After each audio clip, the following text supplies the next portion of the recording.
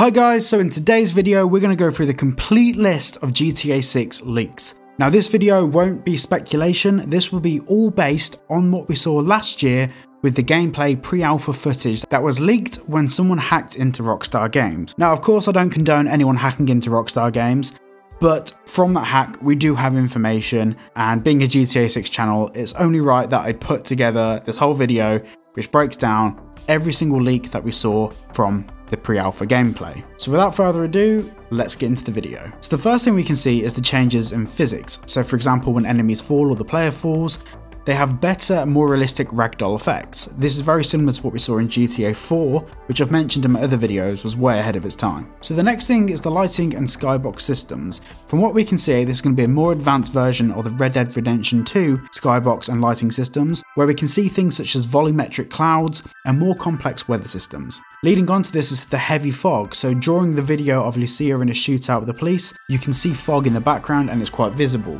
This is something that we had in Red Dead Redemption 2, albeit it wasn't perfect, it was still leaps and bounds ahead of what we had in GTA 5. The closest thing we've had in GTA 5 is when we can see snow and there's some fog in the distance. The fog that we saw in the leaks was a lot more realistic. The next thing we saw in the leak is that character labels in the debug script were numbered based on the stage of the story. And so from this debug code that we can see that Rockstar is still using the world events criteria model, which is basically when certain world events can't happen if certain criteria isn't met. So for example, if you are wanted by the police, a certain world event can't happen in that instance. And from the code that we can see, the is player character or player Lucia or player Jason is wanted rule, etc. They are all the criteria that need to be met for certain world events to happen. Now the next is characters. We've heard about Jason and Lucia, obviously they've been at the forefront of a lot of people's depictions of GTA 6, but there are some other characters that were seen in the debug script. So one of the characters is a guy called Booby, who introduces a guy called Dre to Jason and Lucia in one of the cutscenes. We're not sure about what Dre's relationship is to Lucia and Jason in the game. Obviously we don't know that, and that can't be predicted as of yet, but he's one of the characters. Next is Sam, Kai, Wyman, Billy, Tit, Zach, and RB Shaw. Such British humour, Booby and Tit.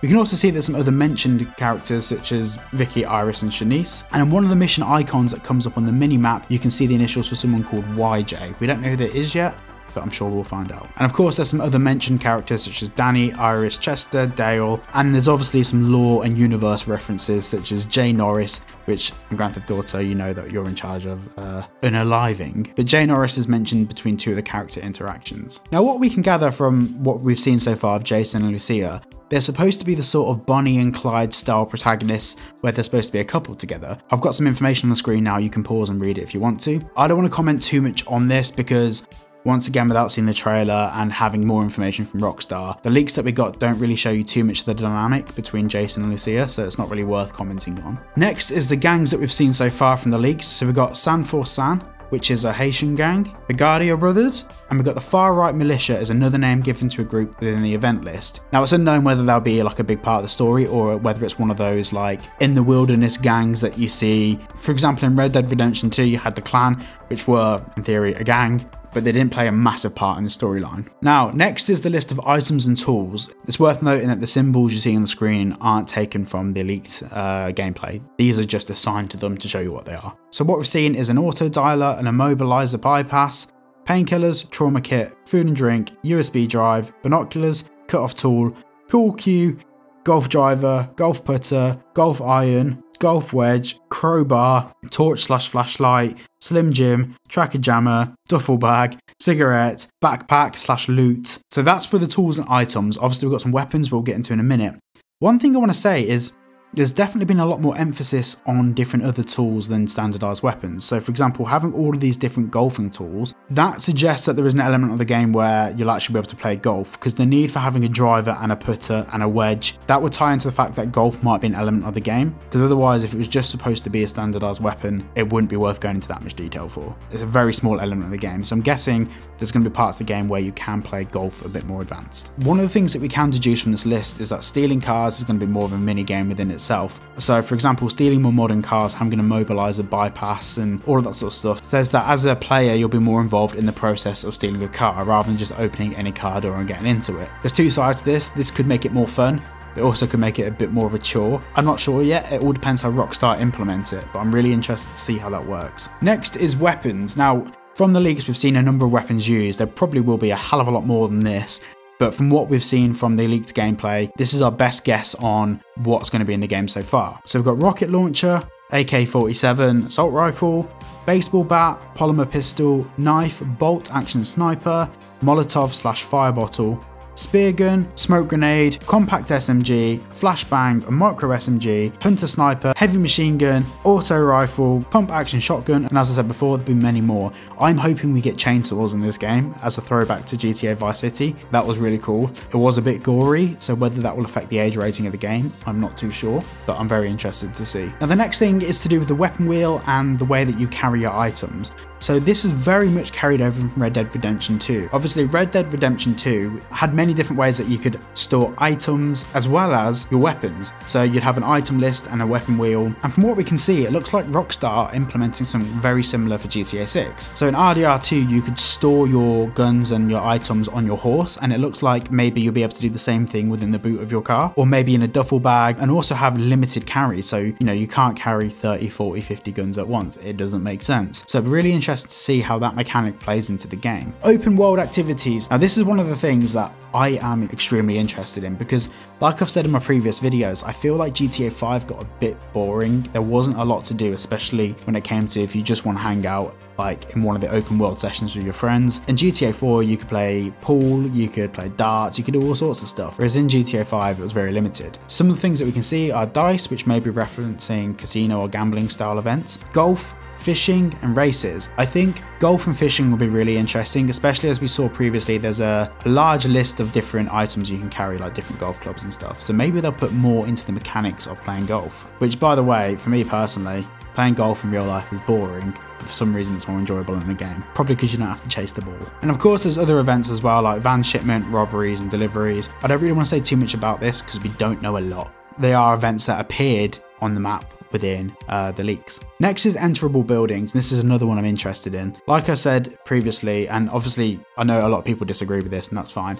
I wouldn't mind it if the map was only a little bit bigger if 90% of the interiors were explorable, because all you can really do in GTA 5 is enter some buildings and drive around. There's not really a lot of different interiors to go into, and having like full shootouts in skyscrapers would be really fun. So some of the buildings you can enter are the Malibu Club, Pawn Shop, Jack of Hearts strip club, supermarkets, bars, restaurants, apartments from a set of interiors. Now there's like a big list of interiors, and when you buy an apartment you can choose the interior that's within the apartment, and it's like a listed set, so they probably can't do any modification to those interiors yourself, which would be a really cool feature to actually make your own apartment. But there's a list of set interiors that you can choose from. The next is laundries. Now I think laundries is actually referring to money laundering, because a lot of the laundry signs in the leaks had the little money icon in the middle, which is like the universal symbol for money laundering, which makes you think you can get your ill-gotten gains and put it into a legitimate business. Now the next thing is collectibles, and one of the clips of Lucia you can see one of the developers placing a cardboard box on the ground. The box seems to have a circle icon on it indicating these boxes are lootable. On the box debug text is written collectibles car parts, but another thing which you can also see written is Wyman car parts box generic used, which may mean you can collect car parts for him. This may also be related to another event called PG Car Fence. The car part boxes have a classic logo on them. This gives both Wyman and Jason a mutual interest in classic cars. So this might tie into something else in the story where maybe you can steal classic cars, you can change some of the parts on them or work on cars, and obviously a fence is someone you sell stolen goods to, so maybe if you steal a classic car you can get money for the car and the parts. So another collectible as well is hats, and one of the leaked videos one of the main protagonists, Jason, is actually messing around with a hat, so that could be another collectible within the game. Now there's some brands that were leaked in the gameplay footage. They're on the screen now, you can pause the video if you want to have a little read through. These aren't including the vehicles that are in the game, these are just the brands that were seen in the leaks. And of course we have some of the returning brands as well. These are brands that we've seen in previous GTA entries. Next is animals. From the leaks we saw snake, pythons,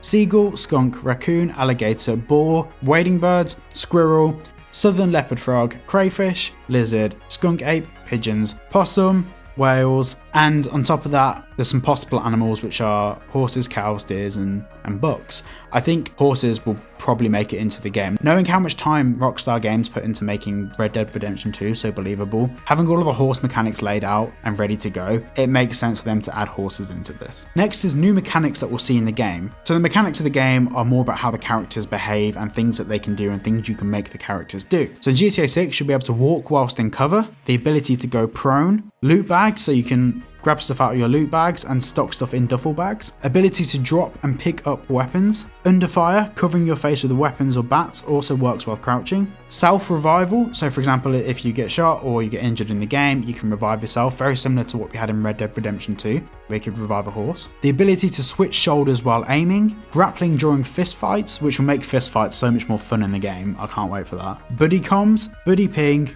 cover mode, and shooting from a car window, and like GTA San Andreas, free aim whilst driving cheat code. Next is an eagle eye system where Jason will be able to look around and items of interest will be highlighted, such as jewelry safes and security cameras. That means that in a mission, if you have to like block out some security cameras, you could probably push a button and those items will be highlighted. Next is a weight and muscle system. Now, we're not too sure about this. This is unconfirmed.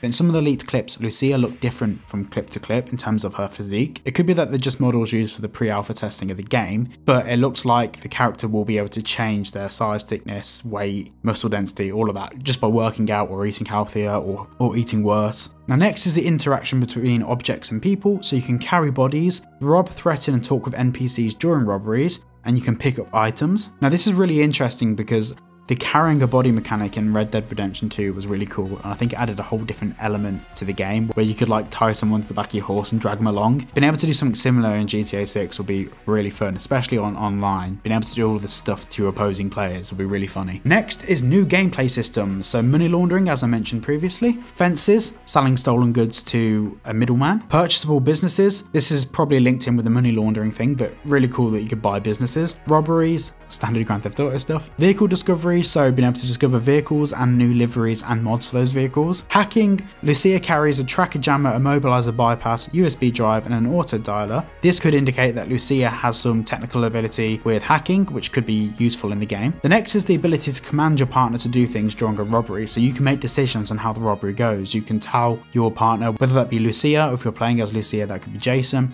you can tell them to do certain things during a robbery, which just adds a whole different element of dynamics to the game. Now the witness system and police recognition system. So this is linked to the fact that Rockstar Games are putting a lot more time into their AI models. I reckon this is like a more developed version of the Red Dead Redemption 2 model, where you can get recognized, you can obviously hide your face during robberies, and I think it just makes the whole police system a bit more interesting. Rather than having the police come after you for a certain amount of time and being able to hide by getting out of their local radar, it's pretty cool that there's an element of strategy to getting away with the crime. Sharing items. So Jason and Lucia can share items between them, which is really cool. So you can choose 2 different loadouts for both characters before you're doing a mission, so you can swap those items between the characters during a game. Very interesting. Unlocking doors / gates. In one of the videos with Jason in the San Forsan hood, which is one of the gangs, where he sneaks in front of the red truck, you can see a door from an import garage building, which you can see written door panel locked, same as the garage door. You can also see a gate where it's written door unlocked, so certain doors may be locked, or you may have to pick the locks, you may have to use some gadgets or electronics to break into buildings or get through doors. Next is the new features. So there's an improved AI system. That's a whole video in itself, so we're not going to go into that in this video, but there's a whole improved AI system for NPCs, police, and all of the response units. You can now surrender to the police during a robbery. You can buy gumballs from gumball machines, which I'm assuming will probably have a health implication. So maybe if you buy a gumball, it will boost your health back up or something like that. Your character's clothes can become dirty, which could be really interesting because in GTA 5, like you walk out of the water and then like a second later you're dry. The hair and facial system. So this is something that's probably been pulled over from Red Dead Redemption 2. The fact that your character can change over a period of time, which I think is really cool because it means that every time you play the game, or every person that plays a game might have a different looking character or a different experience with their character. Eating and drinking from your inventory. So you can grab food and snacks and stuff from your inventory, it'll probably boost your health. And the next is smoking. So this is really interesting. So this could play into the whole health mechanics, the weight, health, fitness mechanic within the game. So if you smoke too much, maybe you can't run as far. Really interesting to see how they implement this. Next is cop traps. So there's a couple of events called cop trap in different locations. There's a chance that you could be ambushed by cops. So it could be like you break into a storage unit, maybe there's different places around the city where you can break into and steal stuff just between missions.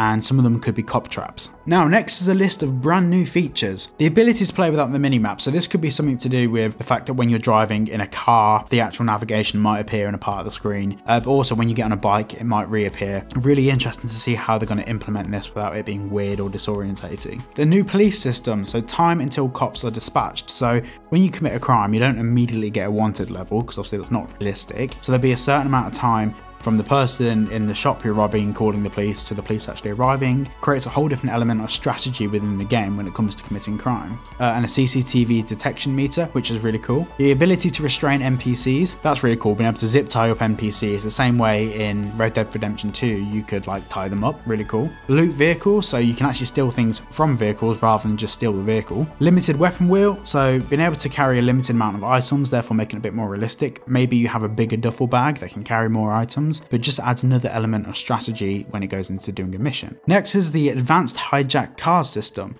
So for example, you can actually fail stealing a car. So it actually takes a bit more to steal a car, especially more expensive cars might be a bit harder to steal. It makes it a bit more of a challenge to steal cars, especially if you can sell those cars to fences. It means there's a bit more strategy involved in taking high value cars. More detailed car interiors. So this is something that I really want to see. Like, I'm personally a car nerd, I'm obsessed with cars. In one of the leaked clips, you can see that the sun visor is being adjusted, the seat positions being adjusted, the steering wheel height is adjusted. I think it's really cool that you can just completely customize your car to your character's style, to the way that you'd like the car to be. I find that really interesting, so I can't wait to see what they do with the automotive side of GTA. Next is improved vehicle damage and handling. Now this would be really interesting to see because in GTA 4 the car crashes were way more realistic. The physics involved in crumpling a car in GTA 5 were really crap in comparison to what we had in GTA 4. In GTA 4, the car physics were nuts. So I'm hoping that we get somewhere a mix between the GTA 5 simplicity to drive a car, but also the GTA 4 realism.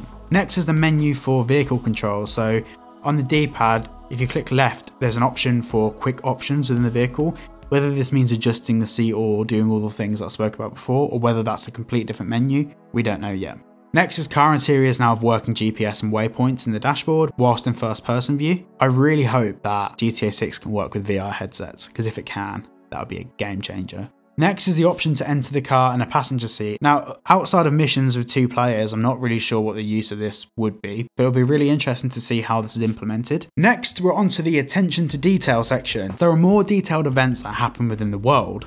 You can find raccoons rummaging through trash cans and even stealing food bags. In a couple of videos, you can even see light shining through Lucia's ear cartilage, a nice return of detail from Red Dead Redemption 2. So in Red Dead Redemption 2, objects had variable density, so some items would be more opaque than others, and I think this is a really cool detail as it reflects a certain level of realism. Kneeling desired is included in the player pedestrian animation set, which means that like in RDR2, the player will constantly change their kneel position whilst crouching. More detailed interiors, so for example in the Jack of Hearts nightclub, there's dirt on the floor and the interiors looked more used and lived in. Next, in the video in which Jason picks up the Sanchez from the shipping container, immediately when he gets on the bike, on his right hand he grabs the brake before starting the bike. That is something that Rockstar didn't need to put in, and the fact that they put that in there just means there's an extra bit of attention that someone at Rockstar has thought, let's add this in because it makes it more realistic. That's the sort of attention to detail which I find nuts and I really love. Also in the same video you can see the bracelets moving on his wrist. I've actually just gone through and watched that leaked video and it's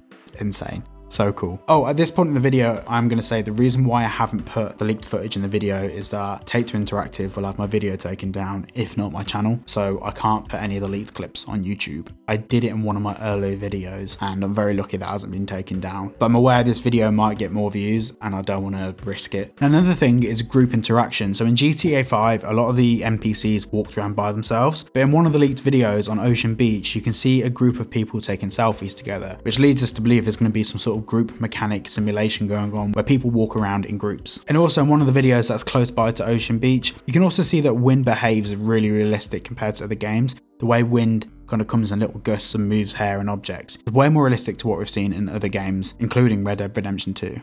In the video with Wyman at the motel pool, you can see that the chairs in the pool are destroyed and the water itself is swampy, The Ped Collisions Ruined Clothes event may suggest a more realistic collision system that also affects the NPC/player's clothing. Next is audio within the game. So at the moment from the leaks we saw a lot of the music was actually licensed music from GTA 5. Main reason for that is that Rockstar don't want to license all the music for GTA 6 because that will draw attention to the music they are licensing for GTA 6. Like, if we can get hold of all of this information, getting hold of publicly licensed songs be a lot easier. One of the songs that we did see in it was Smoke on the Water by Deep Purple. That's not featured in any of the previous GTAs. Next is the sounds within the game and soundscape and sound design. So it's very clear that Rockstar have made more of a conscious effort to make the weapons sound more realistic. Now this is something that in GTA 4 I felt like the guns were a lot more realistic than they were in GTA 5. The guns in GTA 6 are supposed to be louder, more pronounced, and more realistic. So there's a couple of things on this list, and once again you can pause if you want to read through, but there's a lot more attention to detail in the way that sound bounces off environments. So for example, sirens echoing realistically in the environment they're in and bouncing off walls and stuff, making sound behave more realistically. Next is transportation. So in one of the debugged scripts you can see an input which is horse exit, and under it you can see input vehicle exit. This could imply that there will be horses in the game, but this also could be Rockstar Advanced Game Engine elements left over from the Red Dead Redemption 2 game engine, so take that with a pinch of salt. Next is the Metro Mover, which is a monorail, and one of the clips of Jason you can see him walking off a monorail. That could be something that they implement into the game. And there's some other details as well, so you can pause the video now if you want to quickly just read through these. There's a lot of other things that Rockstar Games have put a lot of attention to detail in, which is really cool. Now the next is vehicles. Now all the ones on the screen right now are existing ones that are in GTA 5 that have also been seen in the leaks on GTA 6. But that being said, I'm 99.9% sure most of these are going to change. I think with GTA 6, with all the attention to detail they're going through, I don't think they just reuse old car models. But we also do have some new vehicles that we've seen in the leaks. Now these are to be confirmed. Some of them might be changed, some of them might be pulled completely. These are the ones that we've seen from the leak so far. So you've got a Cadillac, a Chrysler, a Toyota Camry, an excavator, a Metro Mover, a hovercraft/airboat, which I'm really glad they're bringing that back. There's also 3 models that were seen in the script, which was D-Class Mamba GT, Transgressor, Vapid Reata Classic, which I'm assuming a Vapid Reata Classic might be a play on Miata. Mark 1 MX-5? I don't know. That'd be really cool if that's in the game. There's also a sand car event. The sand car is an actual off-road vehicle, a dune buggy that's designed for driving on sand dunes and other sandy terrains. Now because the area around Miami isn't sandy, I'm assuming this is for use on the beaches. That'd be really cool. And here's some other vehicles that we're going to expect to see in the game. You can just pause the video if you want to have a little read through. Now within the leaks there was actually reference to position data within the game, so there's reference to almost coordinates within the game code. So people have pieced that together from different scenes to work out what part of the map that those particular leaks came from. So we have a generic overview of what the map and scale and size might look like. Now a lot of the borders of the map are completely speculation here, like this isn't accurate by no means, shape or form. There's just a couple of things in here which could be relevant and could make sense in the context of GTA 6. And in terms of some real world locations, here's a map of some of the real locations that we think Rockstar have pulled information from to create certain areas of the game.